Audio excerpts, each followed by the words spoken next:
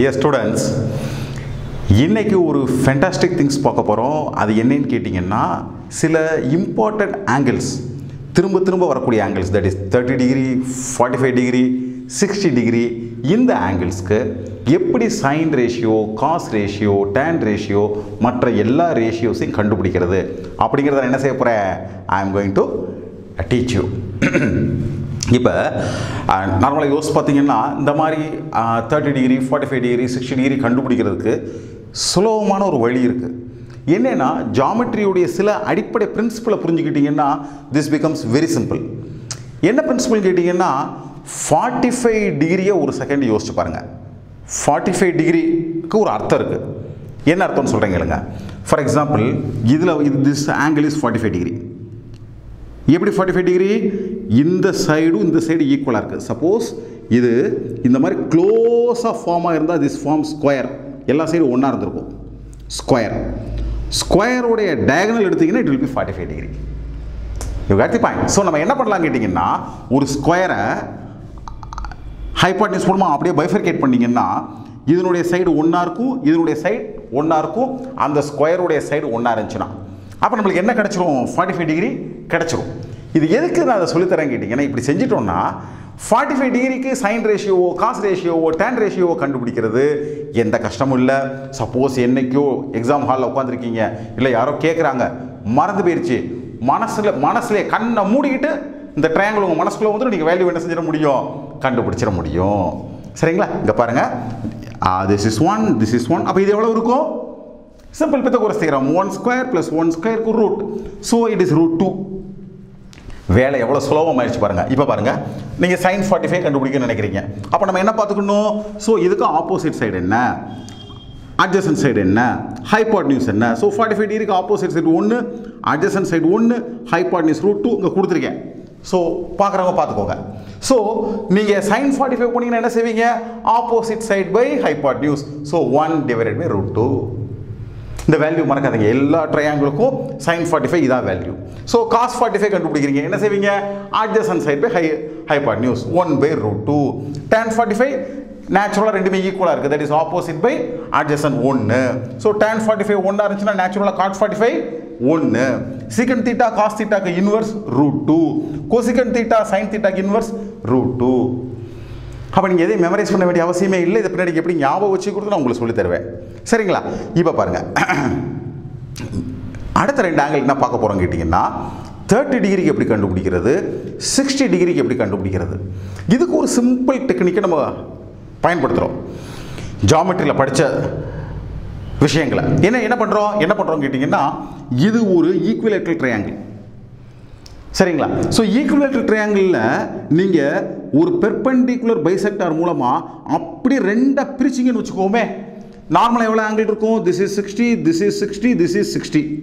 So எக்ஸாக்டாக சென்டராக பிரிச்சிட்டிங்கன்னா இது 30 ஆயிரும், 60 ஆயிரும். நமக்கு தேவையான ரேஷியோஸ் அதானே. நம்ம என்ன கண்டுபிடிக்க விரும்பணும்?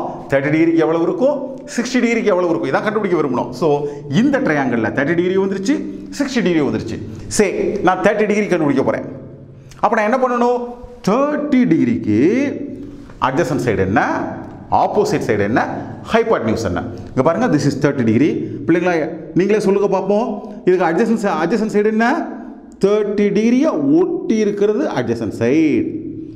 30 டிகிரிக்கு ஆப்போசிட்டாக உள்ளது opposite side. This is hypotenuse. நான் என்ன பண்ணியிருந்தேன்? எல்லாமே 2 யூனிட் எடுத்திருந்தேன். அப்போ என்ன ஆகும்? இது 2 யூனிட் பாதியாக வெட்டினதுனால திஸ் இஸ் 1 யூனிட். அப்போ இது எவ்வளோவா இருக்கும்? Again simple Pythagoras theorem. என்னது? 2 square minus 1 square root 2 square 4 minus 1 3 √3. அப்போ 30 டிகிரியில் 60 டிகிரியில் எது வர ஆரம்பிச்சிடும்? √3 வர ஆரம்பிச்சிடும்.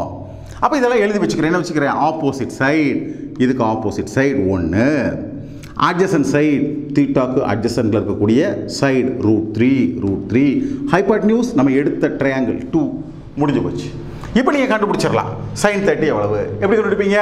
Opposite side divided by hypotenuse. Opposite எவ்வளவு இருந்துச்சு? 1 / 2. தென் cos 30 எப்படி கண்டுபிடிப்பீங்க? adjacent side divided by hypotenuse. adjacent side is √3, hypotenuse 2. முடிஞ்சு போச்சு. tan 30 எப்படி கண்டுபிடிப்பீங்க? again very simple, opposite side divided by adjacent side. so இதுக்கு opposite side 1, adjacent side √3. இது 3, இதுக்கு அப்படியே opposite. இது பாருங்க cosecant 30 sin 30 க்கு opposite 1/2, secant 30 cos 30 க்கு அப்படியே reverse inverse √3/2, 2/√3, cot 30 √3. finished. இப்போ என்ன பண்ணணும்னு கேட்டிங்கன்னா நீங்கள் 60 டிகிரி கண்டுபிடிக்கணும். அப்போ உங்களுக்கு தெரியணும் என்ன தெரியணும்? 60 டிகிரி எடுத்துக்கிட்டிங்கன்னா this becomes adjacent side. adjacent side 1. this is opposite side √3. this is hypotenuse same. so இந்த டயக்ராம் அதை இல்லஸ்ட்ரேட் பண்ணுது. இப்போ நீங்களே பார்த்தாவே சொல்லிடுவீங்கன்னு நினைக்கிறேன். என்ன சொல்லிடுவீங்க? sin 60 என்ன செய்யணும்? so you go to 60, இந்த இருக்கு 60 degree. opposite side divided by hypotenuse √3/2. முடிஞ்சு போச்சு. சேம் வே cos 60 என்ன செய்வீங்க? adjacent side divided by hypotenuse 1/2. tan 60 என்ன செய்வீங்க? this is 60, opposite side divided by adjacent side √3/1, √3/1 √3. இது மற்ற 3 இதனுடைய இன்வர்ஸ். ஸோ சுலபமாக என்ன செஞ்சிடலாம், நீங்கள் கண்டுபிடிச்சிடலாம். உங்களுக்கு எந்த கஷ்டமும் கிடையாது.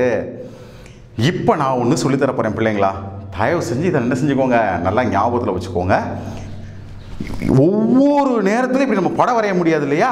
இந்த வேல்யூஸ் எல்லாம் எப்படி ஞாபகத்தில் வச்சுக்கிறது நம்ம சொல்லித்தர போகிறேன். ஓகே.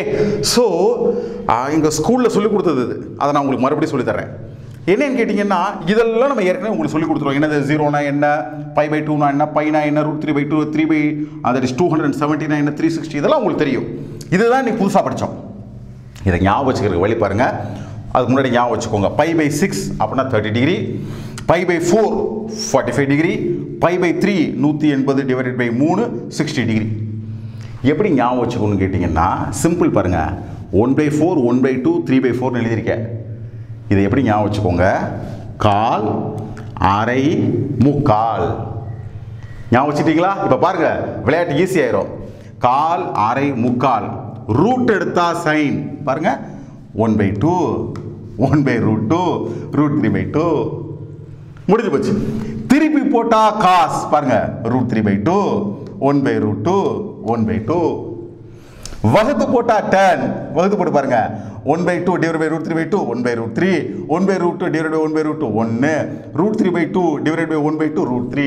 சிம்பிளான சூத்திரம். கால், அரை, முக்கால். ரூட் எடுத்தா சைனு, திருப்பி போட்டா காசு, வகுத்து போட்டா tan. இது நம்ம என்னைக்கு என்ன செய்ய மாட்டோம், மறக்க மாட்டோம். ஸோ எந்த ஒரு ப்ராப்ளம் வந்தாலும் சுலபமாக நம்ம என்ன செஞ்சிட முடியும், கண்டுபிடிச்சிட முடியும்.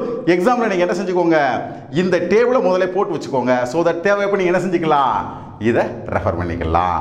உங்களுக்கு புரிஞ்சிருக்கும்னு நினைக்கிறேன். கலாபாரதியின் வாழ்த்துக்கள்.